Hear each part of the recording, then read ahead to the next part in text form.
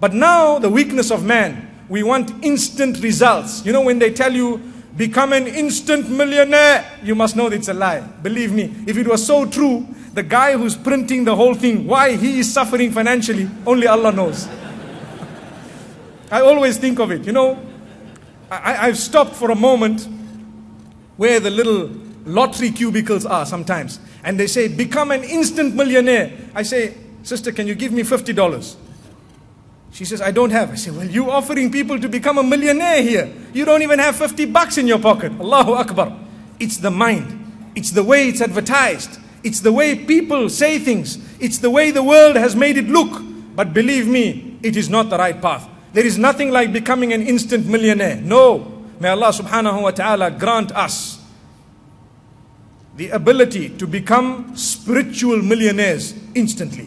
What that would mean is, if I have promised to turn now to Allah and to make an effort in the right direction, I've achieved. I've become an instant multi-trillionaire. Believe me, there is a figure called decillions. You will become a decillionaire. Allahu Akbar. If you want to know how I know that figure, I mentioned it the last time I was in Malaysia. I come from Zimbabwe. We've used those figures. MashaAllah. We have used them.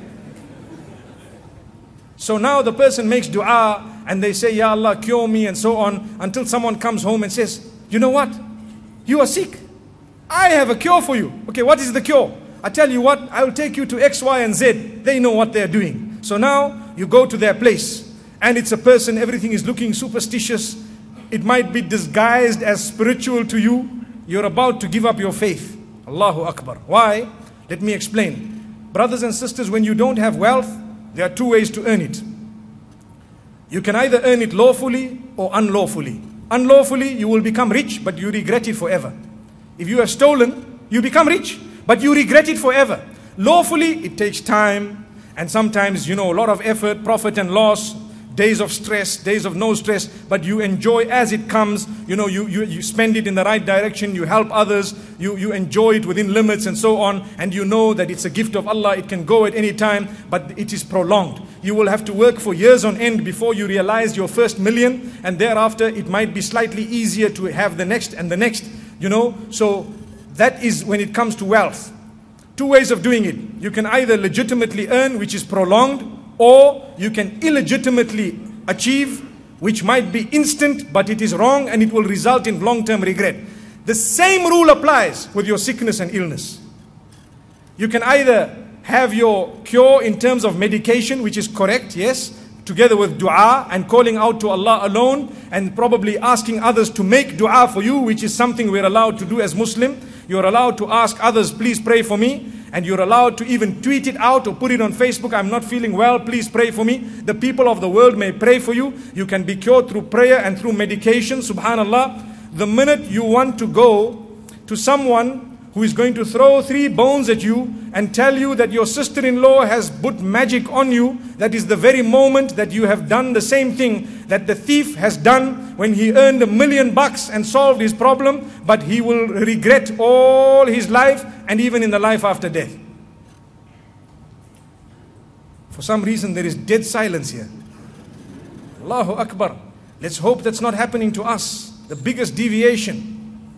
Those innocent people are being accused by someone who claims to know the unseen. Do you know how they operate? I will tell you this evening, in order to equip you with that knowledge.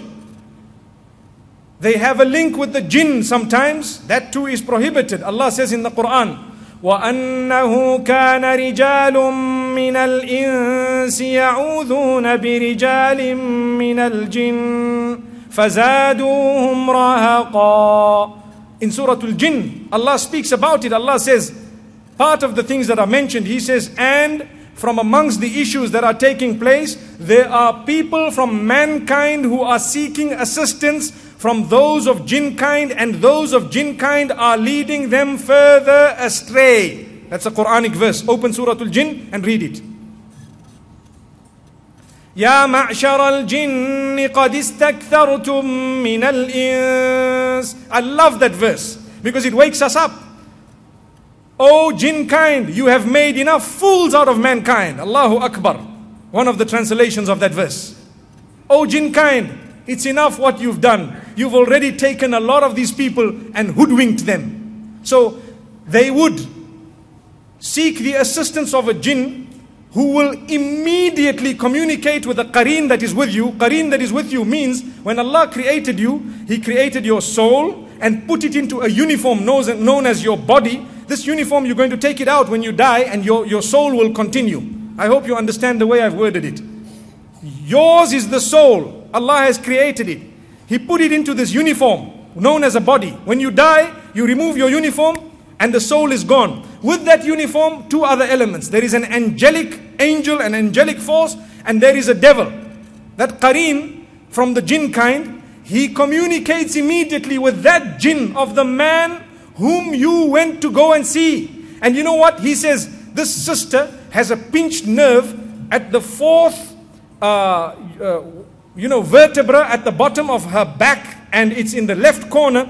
If you are just to give her, for example, this piece of paper and tell her to take 5 roses and cut their petals into that which is not more than 0.01 grams, and take 16 lemons and cut them into quarters and put them around those petals, and take the piece of paper and burn it and push it into the center, then I will actually flick out that pinched nerve.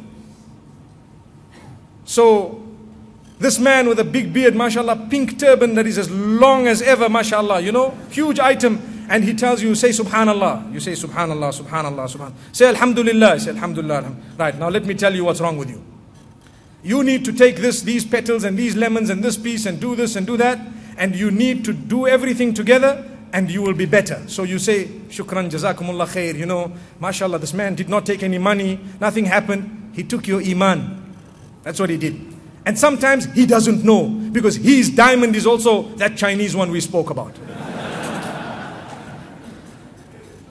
Subhanallah, it's a fact. So now what happens?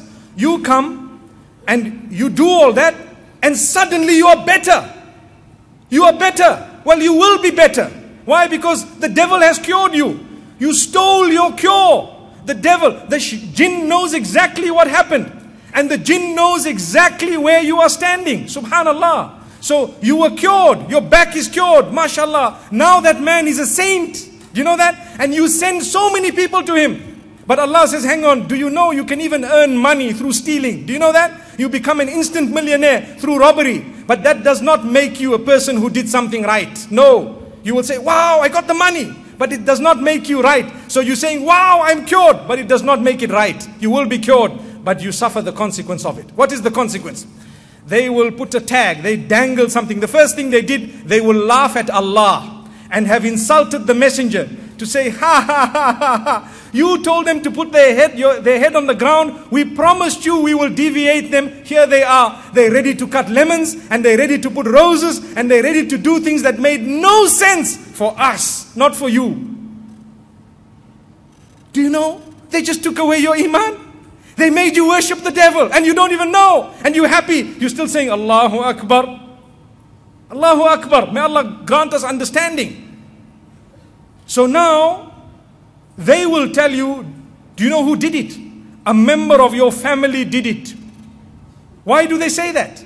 Every time by default, that is the answer. Sometimes they will pinpoint a person's name. They will show you, look up into the wall. When you look up, you see a face. Wow. Hey. No, I'm not joking. I'm honest with you. You'll see a face. The face, hey, that's my sister-in-law. Okay, right, I know what happened. Wallahi, that was the jinn. That's all. What is the job of the jinn? To break your family ties. That's point number 1. Go and read the hadith. Allah explains it through the blessed lips of that messenger whose mission was to show you how Allah wants to be worshipped. And here we are thinking, wow, you know what, this is true. I've seen it with my eyes. And then they tell you, no, you know what, just read a lot of salah. Read a lot of salah. So in your heart, you're thinking, subhanallah, this cannot be wrong. The man is telling me to read Quran. He's telling me to read salah. But now I hate my sister, I hate my sister-in-law, I hate my mother is a witch, and my auntie is a witch, and everybody else is doing so much witchcraft, and I am the person, everybody's against me, and everybody's bombarding me, and nobody has done anything, nothing at all. There are innocent people whom you are accusing because you have worshipped the devil. Allahu Akbar. And we become so deep in it that we cannot do without it. My brothers and sisters, that's not how a Muslim should operate. Pray and keep praying. I have seen the power of prayer. It will deliver you from whatever you have been suffering from. Believe me. But you need to be constant, maintain it, turn to Allah. How can we want Allah to cure us when we are on the wrong page? Sometimes forget about the wrong page. We're in the wrong book altogether. Allahu Akbar. And we want Allah to cure us. What type of deviation is this? Wallahi, we should understand. If someone claims that X and Y did it, let me tell you. And I'm telling you because I know what I'm talking about.